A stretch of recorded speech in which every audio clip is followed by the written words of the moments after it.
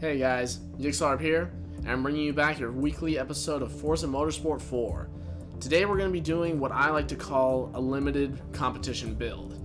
So as you guys know, this is a 2008 Mitsubishi Evo 10 GSR with 305 horsepower. Now, as many of you might have noticed in the real world, this is a very desirable Japanese sports car. All-wheel drive, 2-liter turbo, everything you want, and it's decently affordable for what it is. And by the way, I'm going to be talking Forza money, not US dollars here or anything else, just so we're clear. It's $29,000 in the game, so let's just pretend like that's what it is in real life. I'll be referring to it as dollars. So $29,000, that can be pretty hefty, especially if you're someone like me, you know, you're a college student, you only work part-time at a pretty crappy job. Then you've got this, the 1984 Mark I Golf GTI, one of the original hot hatches. And it's not the most impressive thing in the world, you know, 90 horsepower, weighs as much as a feather does. It's basically nothing compared to this new Evo, the latest model Evo. But say we took that $29,000 as our limit and tried to make this thing just as fast as that Evo, or preferably faster, for less money. So the cheapest car you can buy in this game is $5,000, and this is one of those cars that costs $5,000. So that means we have $24,000 to play with. Technically, we have $23,999 to play with because we don't want to spend as much on an Evo. We don't want to spend as much as an Evo costs on this car. We want to make this car faster for less. So basically, what we're gonna do is we're gonna take this thing for a hot lap as well as the Evo, compare the times, see how fast they both are, see how much we have to improve to become faster than the Evo, and then upgrade slowly and do several hot laps in between to see if we can make it for a lot less than $29,000. So here we go. Let's start off with the Mitsubishi hot lap.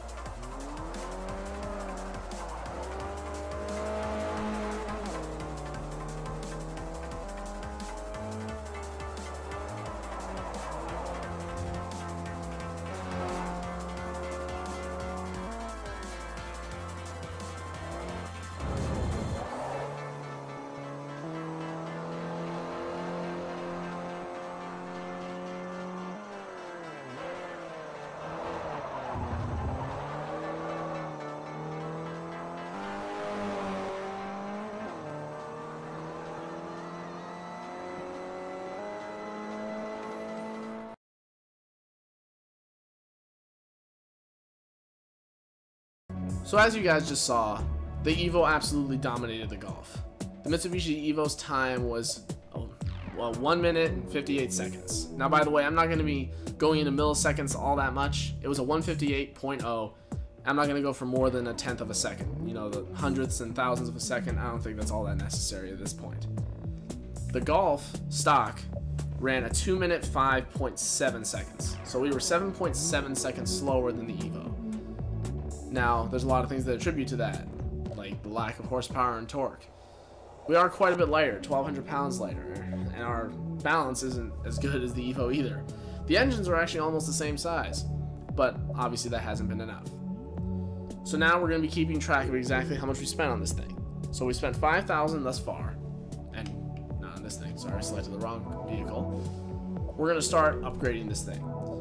Now, it might seem like a lot, $24,000 might seem like quite a lot you can spend on a car, and it is, but in this game you can add it up really quickly. I mean, as you can see, each engine swap is about $7,000, drivetrain swap $7,000, turbo $3,000, and then boom, you're there. It's just crazy fast.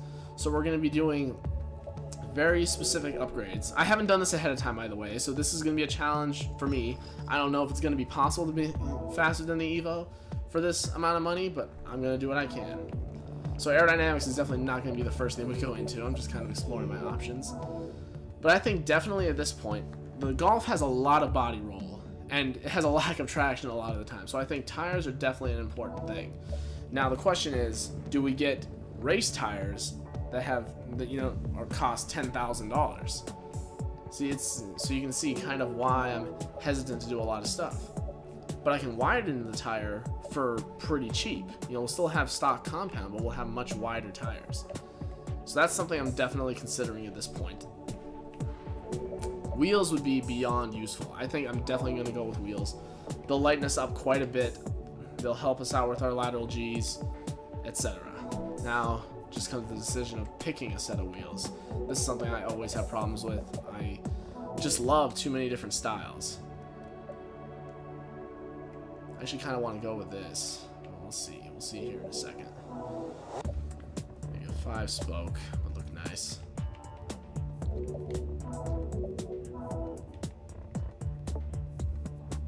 Actually, I think I want to go with these Graham Light T57 RCs, which are $3,600. So let me just add that in,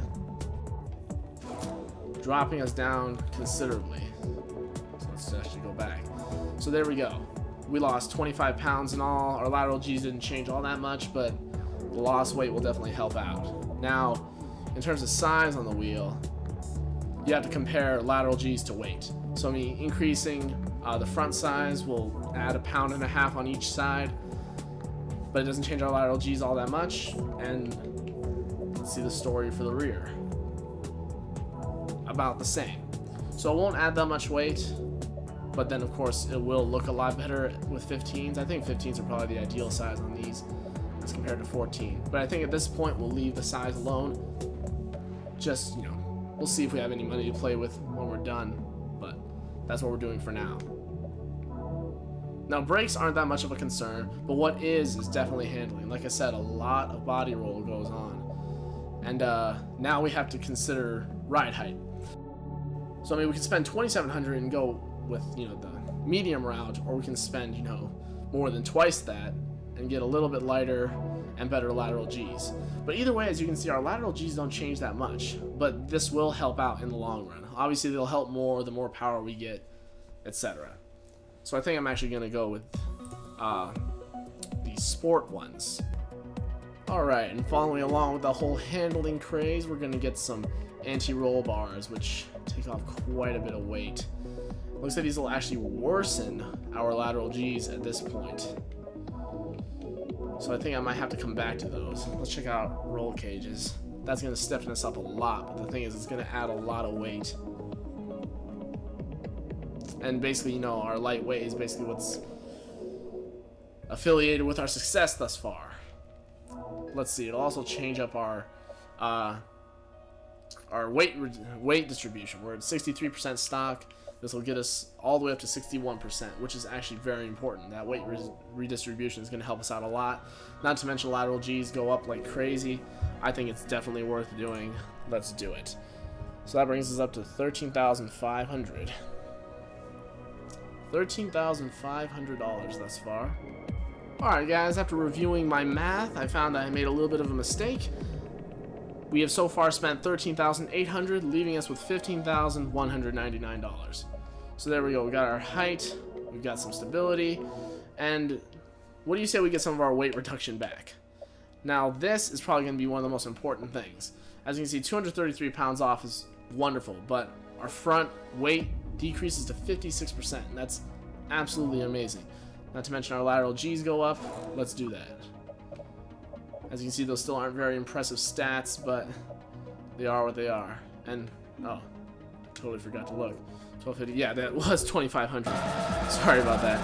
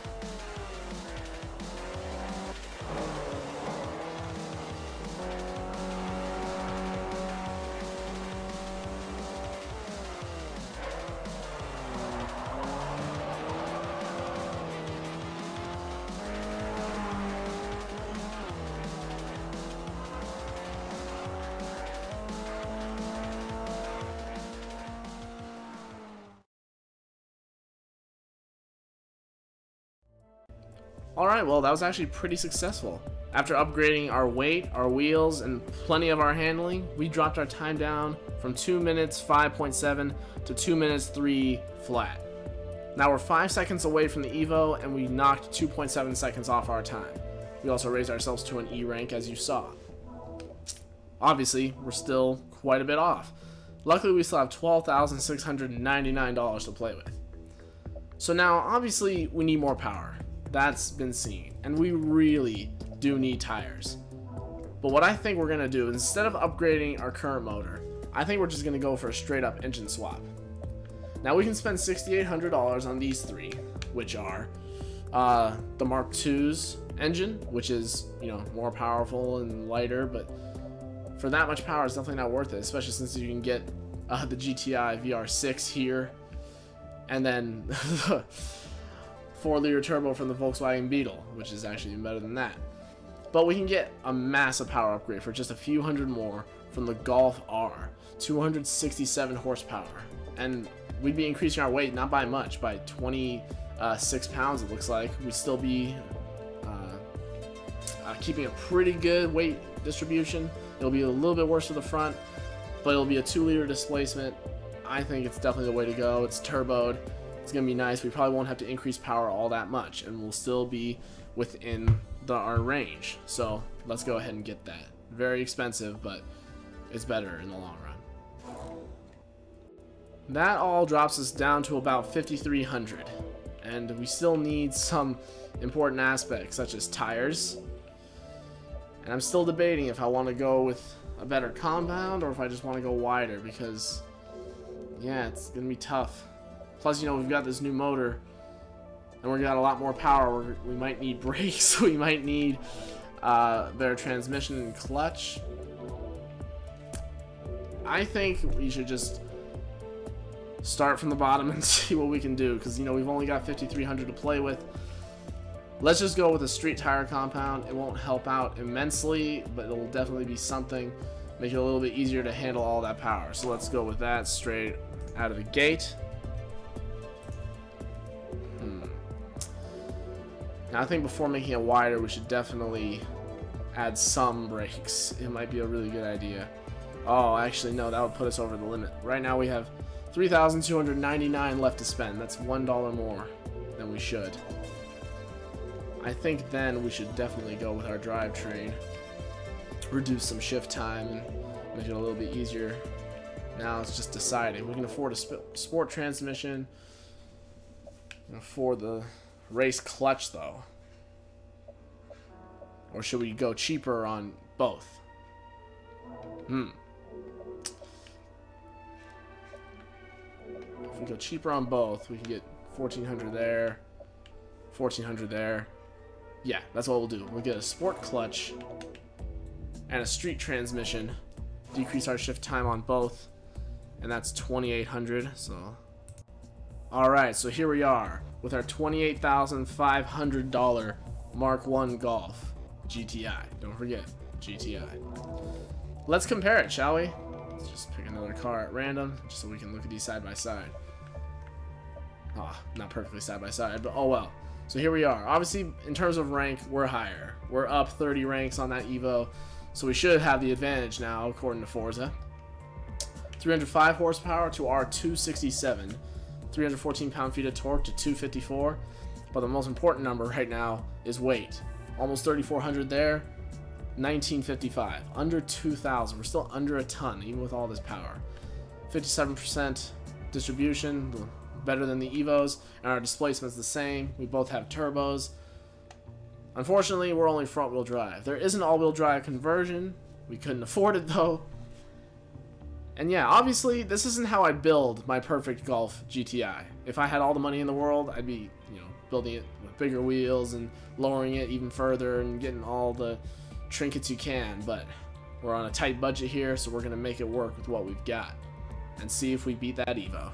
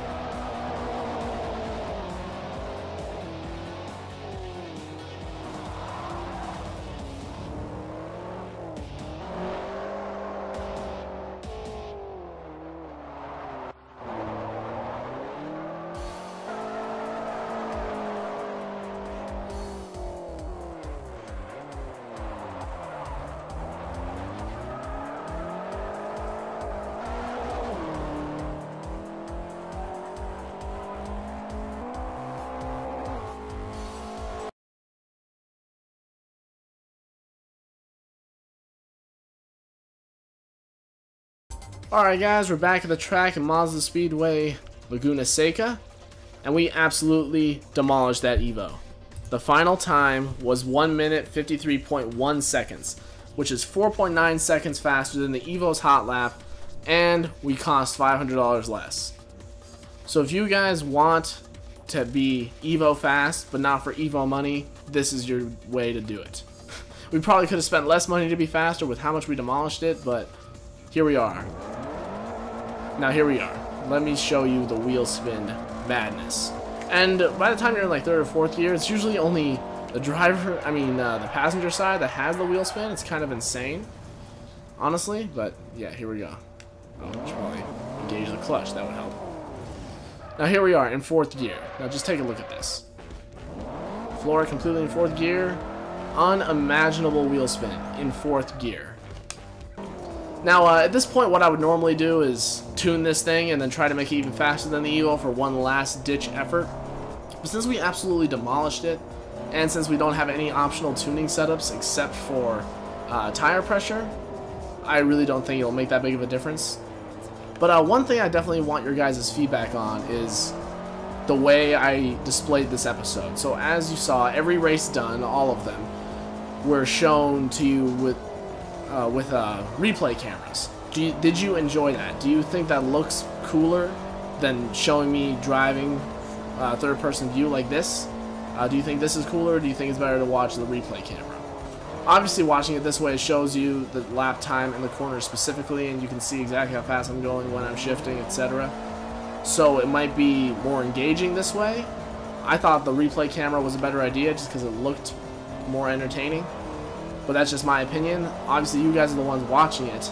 I definitely want to know what your opinion on this matter is. So definitely go down in the comment section and let me know. But anyway, guys, I hope you enjoyed this style of episode. I've been wanting to do something like this for a while. And who knows, I might be able to be even more stricter with the rules later, come up with a new type of setup. Obviously, different cars. But if you guys have any car that you want to see me build a car faster than, for a limited amount of money, let me know and I'll see what I can do. You know, I'm not saying I'll take every request at this point, but definitely let me know and we'll see. But I hope you enjoyed this episode. Stay tuned for the next one. Stay tuned for my next walkthrough. And stay tuned for Bosniancheese and I working on our first cooperative walkthrough on this channel. And I'll see you guys in the next video.